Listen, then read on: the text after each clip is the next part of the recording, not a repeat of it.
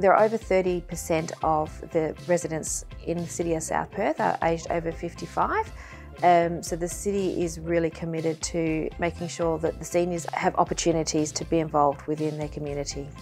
There are a number of ways our seniors can stay social within the city of South Perth. We run a lot of events throughout the year. We also have activities, Zumba, Tai Chi, knitting, table tennis, as well as our 2 senior citizen centres. There are other ways that our seniors can stay active within the city as well. We have our leisure centre, and at Neil McDougall Park we have a specifically designed exercise equipment for senior citizens to use. I'm Denise and I live in Como.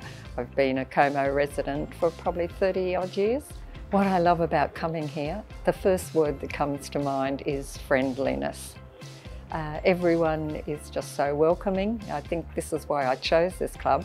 It's just been a wonderful association over that time of different activities and enjoyment of being part of the club. So the men's shed's a really welcoming environment for the men and recently for the women as well. And we have some fantastic artistic people over there as well who make, who can inspire us into make some really nice pieces of work.